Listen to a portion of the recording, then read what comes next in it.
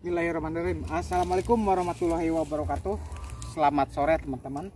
Ini untuk di kesempatan ini saya mau menunjukkan untuk mangga Hong Guo Fei ya. Ini seperti ini. Kebetulan di tempat kita ini lagi pada musim berbuah ya. Sayangnya untuk saat ini di wilayah kita masih musim kemarau. Nah seperti ini teman-teman. Sampai pecah-pecah seperti ini. Jadi untuk mangganya agak sedikit kecil ya. Pertama, kedua dari faktor pemangkasan.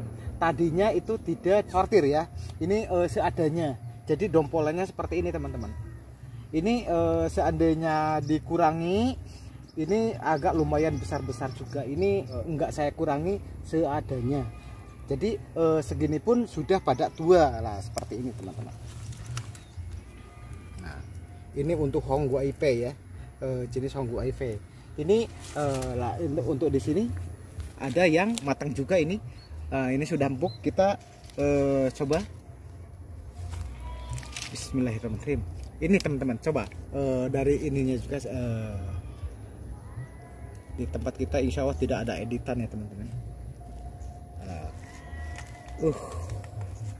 Ini teman-teman, seperti ini.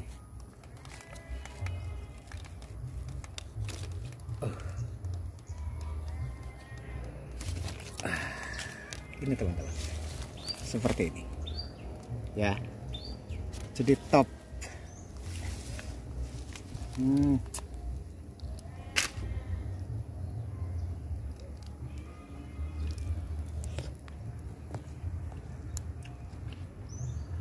Sering mantap.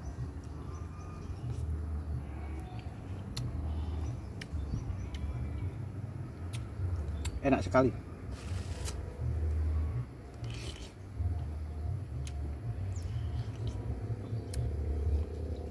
Manis,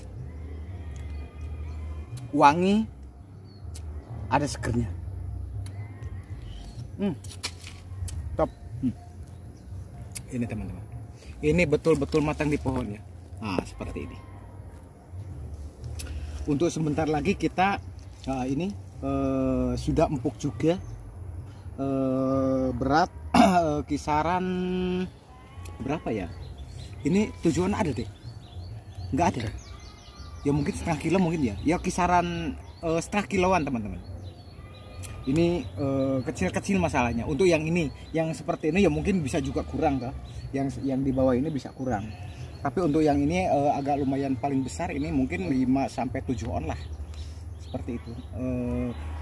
Aslinya untuk jenis ini lumayan besar-besar teman-teman. Cuman ini lah itu faktornya tadi itu yang saya bilang, pertama tidak disortir, nomor 2 air lah, ini sampai pecah-pecah seperti ini teman-teman. Mantap, dagingnya juga tebal. Nah seperti ini. Coba semuanya ada ya.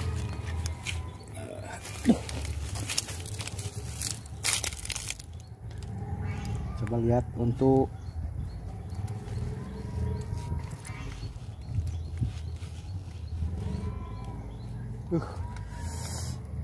teman-teman. Nah, jos.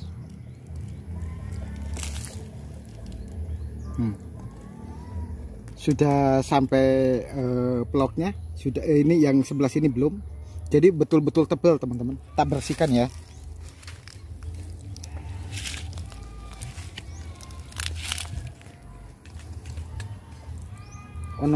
Ono godong pung deh, godong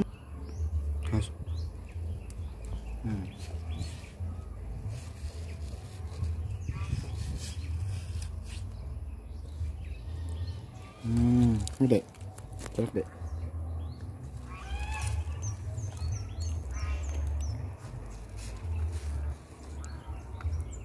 Enak dah.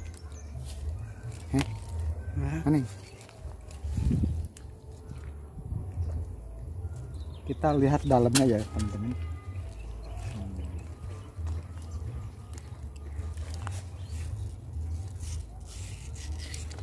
Nah hasil akhirnya segini teman-teman.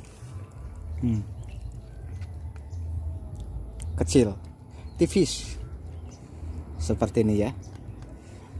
Mantap jos. Nah ini untuk hasil top working teman-teman. Ini untuk mangga aslinya mangga mana lagi seperti itu, mangga mana lagi. Dan untuk ke atasnya kita sambung. Nah di sini ada yang berbunga lagi teman-teman. Ada yang berbunga lagi. Jadi ya insya Allah genjah. Untuk jenis ini bagus, genjah. Nah seperti ini. Ini usia 1,5 tahun teman-teman. 1,5 tahun ini. Batang bawahnya hasil dari cangkok susu. Hasil cangkok susu kita top working lagi sama jenis Hong Guo Fei seperti itu.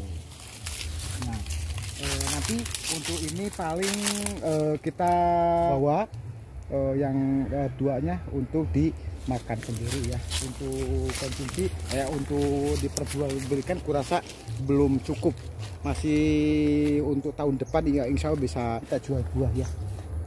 Untuk pohonnya juga masih seperti ini teman-teman. Nah seperti ini, jadi belum lumayan dewasa ya. Ini kita coba survei ya ke sini.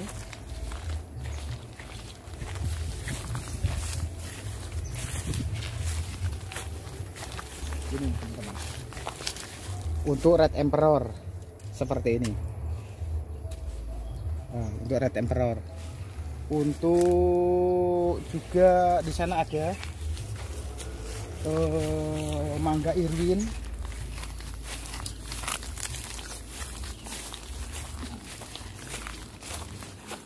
Kalau yang sebelah sini Irwin. Kalau yang sebelah sini Irwin. Kalau yang sebelah sini Sensation. Nah seperti ini Sensation. Yang sebelah sini Sensation. Sebelah sananya Coconut Pakistan teman-teman. Coconut Pakistan sudah ada yang jadi buah juga. Kebetulan untuk Coconut Pakistan indukannya kita banyak sekali teman-teman ya. Seperti di sana itu ada kita tunjukkan paling besar sudah ada ada buahnya juga banyak besar lagi. Nah seperti ini kita sama keliling-keliling teman-teman ya. Nah ini untuk jenis Yuen kita kombinasi sama Mahacano. Yang itu kita kombinasi sama gole India, Yuen juga ya. Nah, kalau yang ini sama Coconut Pakistan.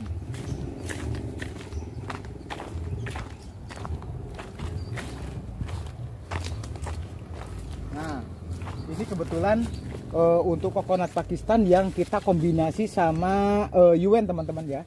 Nah ini coba deh. Nah itu 100% kelihatan tau. Nah ini paling besar teman-teman. Itu kisaran 1,5 lah, 1,5 kilo. Itu paling besar. Dan untuk yang belum kita dibungkus seginian. Baru pentil-pentil juga. Dan juga ada mangga Yuen. Nah seperti ini. Ini satu pohon kombinasi ya. Ini untuk mangga Yuennya dan ini untuk mangga Irwinnya. Nah seperti ini. Kita satu pohon 3 jenis, 4 jenis ya.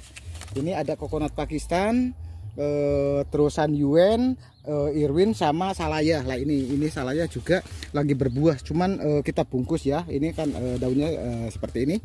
Nah seperti ini. Jadi untuk satu pohon bisa 4 varietas sampai 5 varietas ya teman. Di kesempatan ini cukup. Terima kasih. Assalamualaikum warahmatullahi wabarakatuh.